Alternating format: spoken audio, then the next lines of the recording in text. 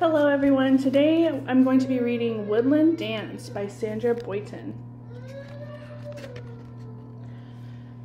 At the edge of the forest, at the top of a hill, you can see in the moonlight a fox standing on a hill.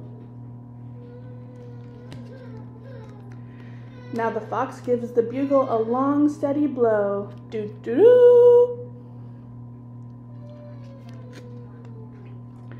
There is a sudden commotion in the forest below. Come out from your burrow, or hideout or nest. Tonight is the night. There is no time to rest.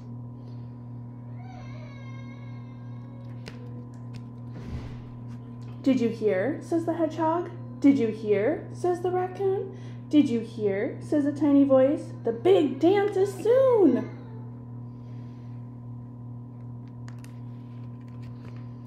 And everyone knows where to go. They rush to the clearing where the soft grasses grow.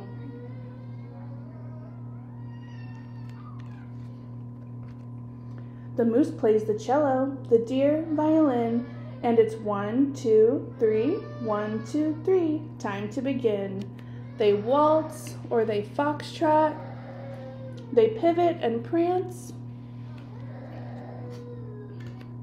and they dance, and they dance, and they dance, and they dance.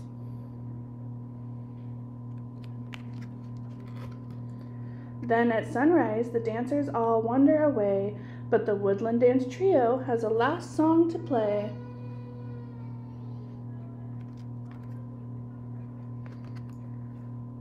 With a violin, cello, and flute serenade, they welcome the sun as the stars gently fade.